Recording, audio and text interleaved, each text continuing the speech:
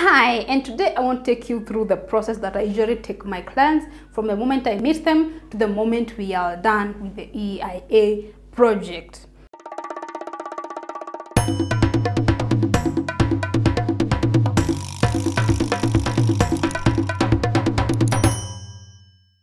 The first thing that we do, of course, is to meet.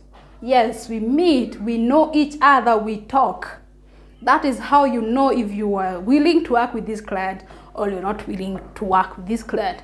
If you're watching this and you're an expert, it is not all clients who are worth your expertise. Some clients, you just don't need to work with them, and I'm very serious. So you meet with your client, you talk and negotiate. Let them tell you what they want to do with the project. Let you see the plans of the project, if they have the plans, all the designs, the site layout of the project. Let them give you a history of what they want to do, why they want to do it, when they thought about this project. Just talk and have a deep brief on the project. And the next thing that I want to do before we even agree if I will continue with the job in most cases is site visit. I visit the site first. And this is also to identify what is on site. In some cases, you go to site and the way you see, you just advise the client on the way forward. Probably in most cases, if it's a place, they'll never ever get a license. Like an expert, you need to be the person advising your client. In some cases, I have told the client, don't bother. You will not get an NEMA license. This is not a place where you'll be required to do a building. You cannot be allowed by the law to do a house here. Don't bother. And of course, now that happens before I even start the job. We are still in the very initial stages of getting to start our business. I go, what is my role in this project? What is their role in this process?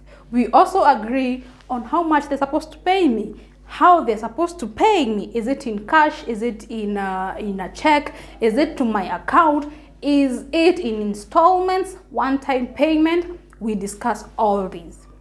And then, of course, there's contracts to sign and all these documents that we have, invoicing and all this.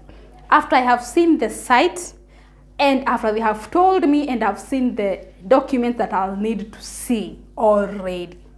So after that now is when now I go back and sit and research on the area. You need to do the baseline information of the area. Go and research the hydrological reports. What they talk about the specific area, the geological reports of the area. Look at the weather conditions, the weather information, the climatic information that you have of the area. Do all that research that needs to be done that is specific to the site.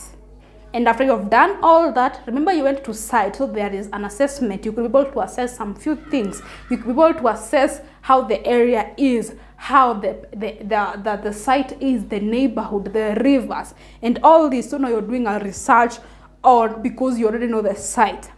Then after that is when now I go back to site to do a public participation. Public participation, of course, now this is usually in agreement. Sometimes it comes before or after the third step. So it is in agreement with the client, with the area administration on when people could be available or which is the most suitable day for public participation. This is where we go. Right now, because of COVID, we only visit homesteads. You go and find people where they are. They fill you questionnaires. They give you oral insights. All information you're able to get from the public, the neighboring public. Get to know their contacts, how far they live from the area. If it were not for COVID-19, there are meetings to be held. Remember, the government has allowed a number of people right now, I don't know, 15 who can attend a meeting. So call these meetings public barazas. Speak, let the chief hear you, let the assistant chief assist you, the village elders, let them assist you.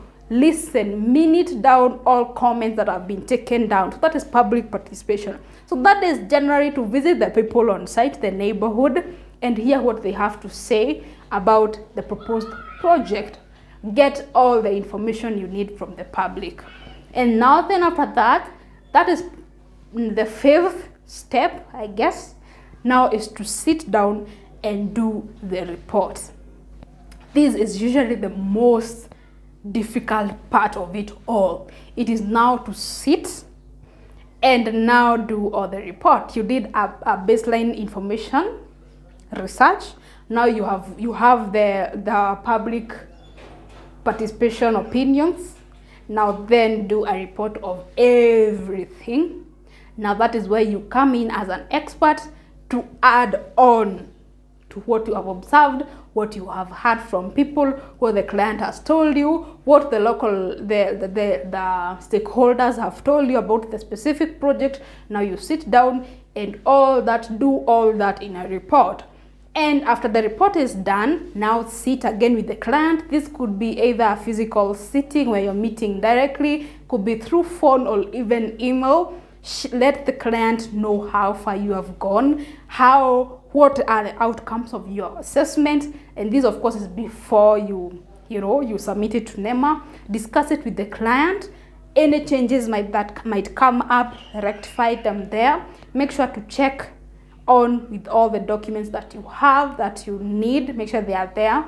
And of course, now if you are in agreement with the client, between you, the report, and the client, then that is when you submit the report to NEMA. And after you have submitted the report to NEMA, now technically your work as an expert is done. I said technically because you are paid to do the assessment, which you have done and reported to NEMA.